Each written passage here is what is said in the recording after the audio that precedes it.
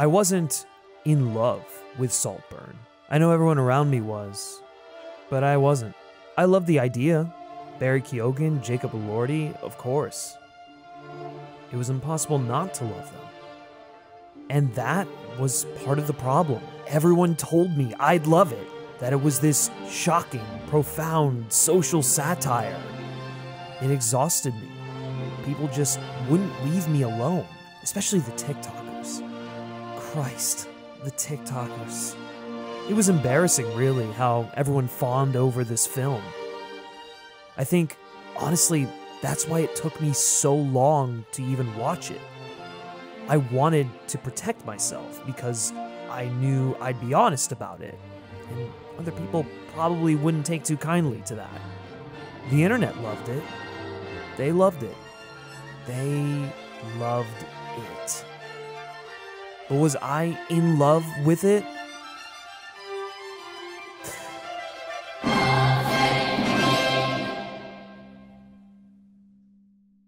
I want to start with the positives. Saltburn is a bit of a miracle because it's an independent film that has absolutely no IP it's based on, and still modern audiences flocked to it. Over 1 million people have logged the film on Letterboxd. Compared to other independent films of the last year, even some of the more popular ones like Talk to Me, it has at least 400,000 more watches than the second most popular.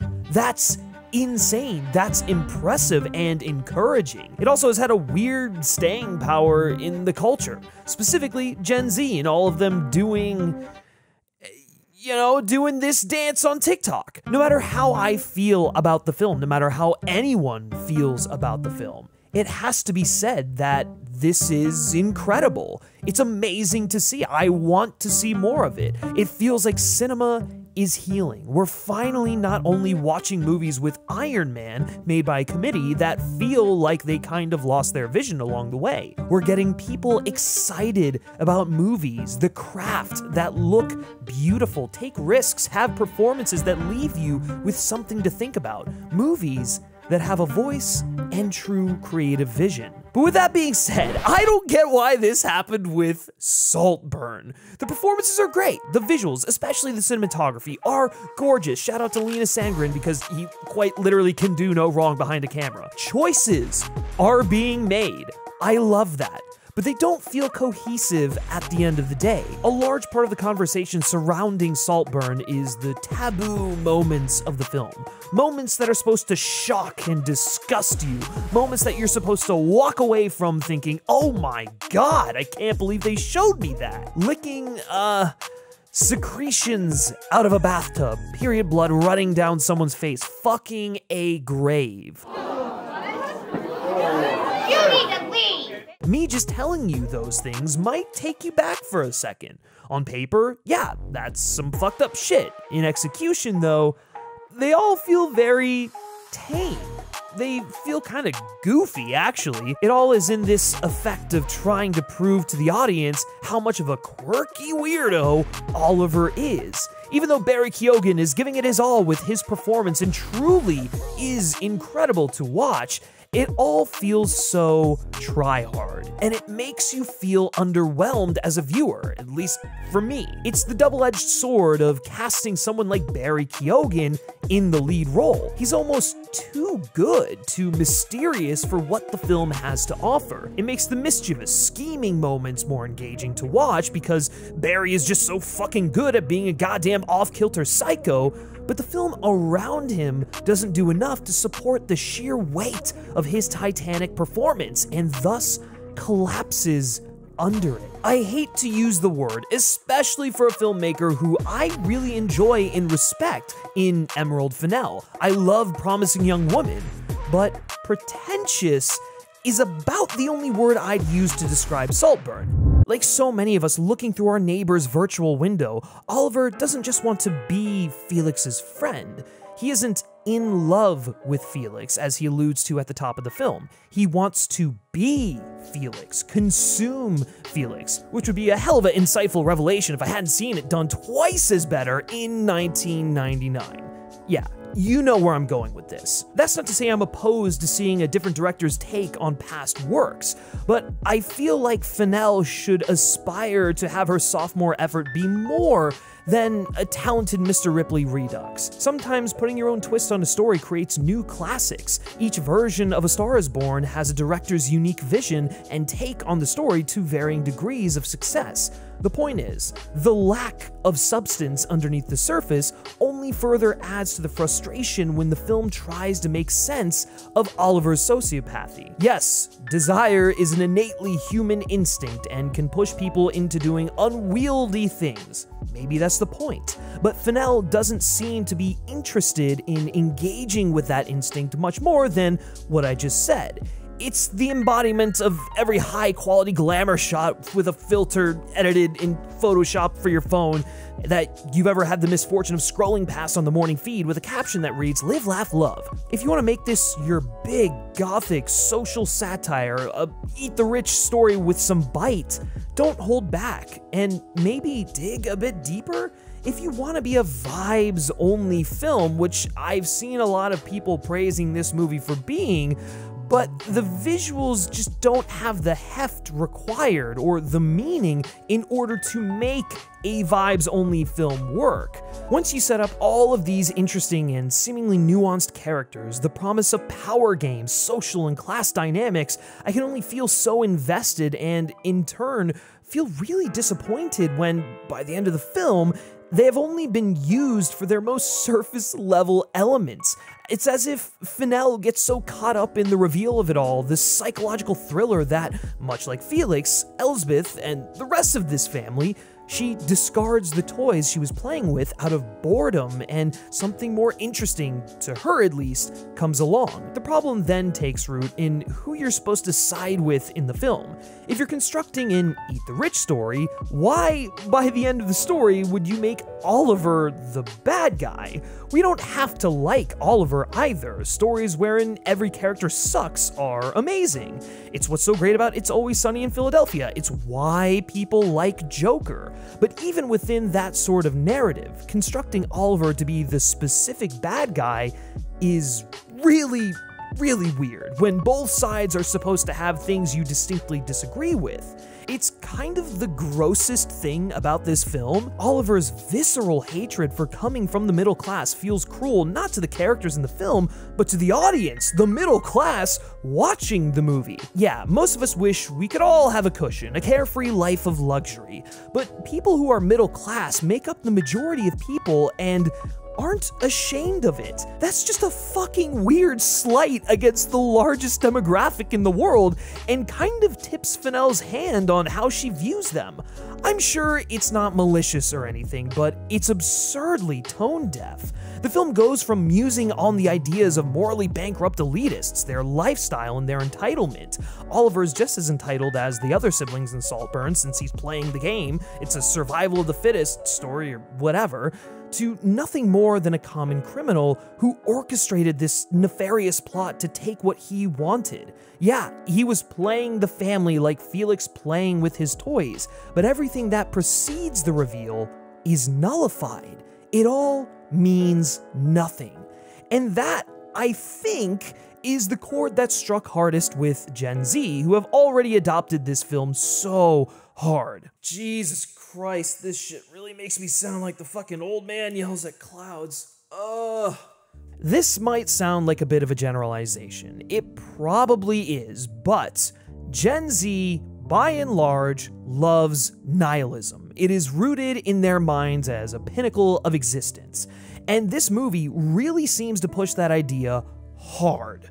But nihilism only gets you so far, and that idea puts the film at odds with itself. Life can't be fully meaningless if the entire struggle of your main character is to steal this house and be naked in it and, by proxy, rich in it. I guess Oliver fills the holes in his life with meaning by invading the lives of these people and taking it over. This makes the comment made by Farley, Felix's adopted brother, at the beginning of the film so ironic, though. It's completely valid like to debate the rhetoric of an argument. It's not what you argue, but how. Now, yeah, this is supposed to be foreshadowing to poke holes through Oliver's logic of, if I'm disposable, what does it matter who I become? So long as it satisfies Felix's savior complex. He's keeping up appearances, which is the most important thing at Saltburn. That savior complex seems to run through the family as Felix's mother, played by Rosamund Pike. Again, I can't stop talking about how good the actors are in this, and Rosamund Pike might be the best out of the bunch. It's actually insane. She does the exact same thing with her friends.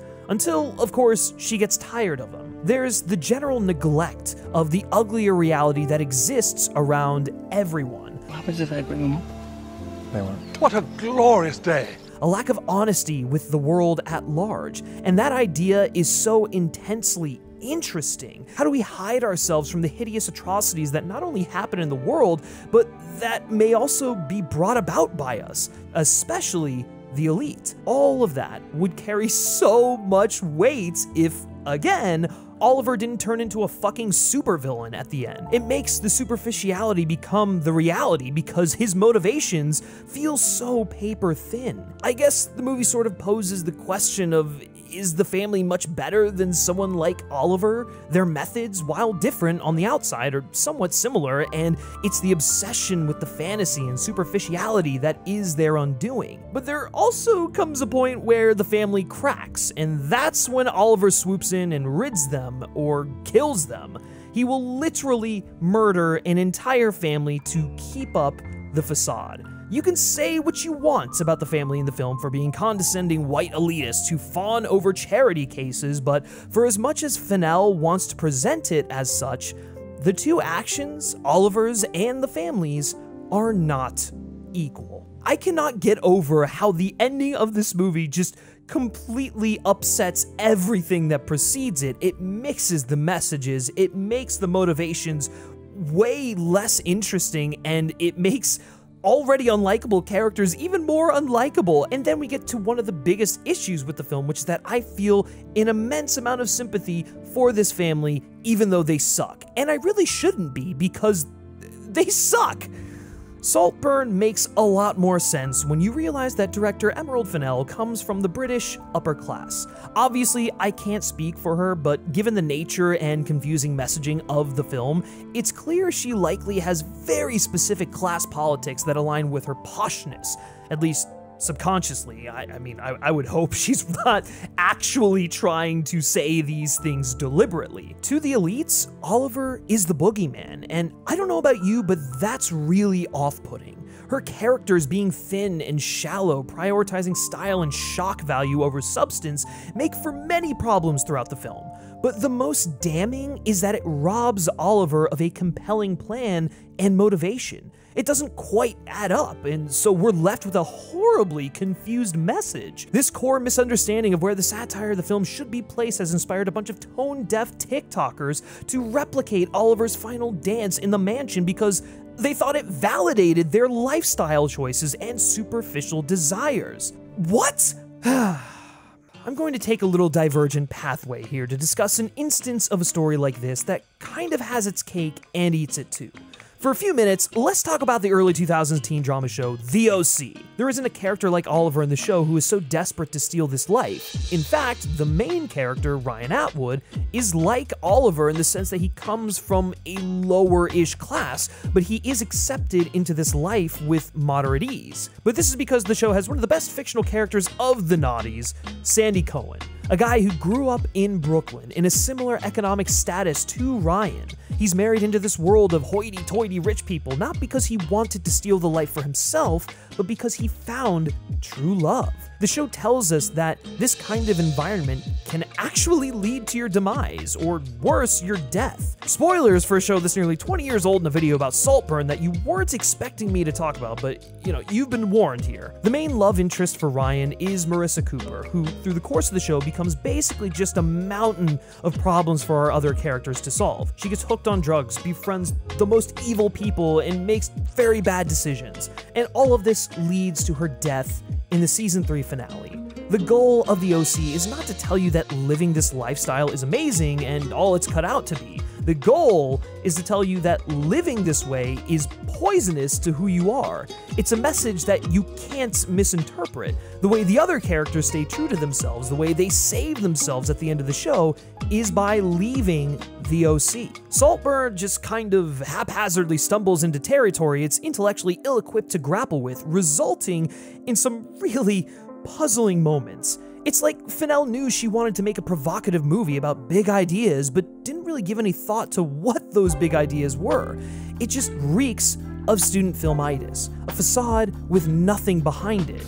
The fact it's being touted as this big deal film of the year is, again, just very embarrassing. We've reached the aesthetics over story film Twitter singularity. I will never understand why this movie clicked with so many people. I mean, I can vaguely get it, I guess, on a purely aesthetic level, but it could have just been the timing of when it came out, or, again, truly people may see something that I just don't see in this.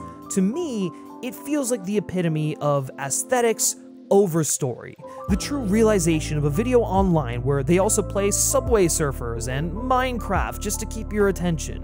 The biting satire of this film feels more like teething than anything else. And I know you'll probably find this hard to believe, but I'm still excited to see what Emerald Fennell does next. I think she has potential if she's given the right material, or she decides to write about more appropriate material that she's probably better equipped to tackle. But sometimes all you want to do once you get to Saltburn is leave. There was a murder on the dance floor, all right, and Emerald Fennell killed the groove.